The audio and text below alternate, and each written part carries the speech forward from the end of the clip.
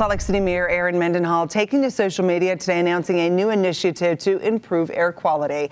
The city set aside $450,000 to support Salt Lake City's public lands and air quality, purchasing 8 electric riding lawnmowers as well as electric landscaping tools, including trimmers, push lawn mowers, and leaf blowers.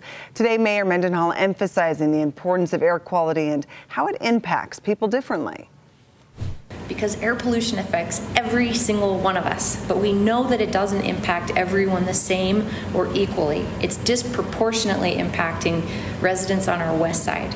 During my administration, we've taken a lot of steps to do our part as city government to reduce emissions, like electrifying our lawn equipment in our public lands team.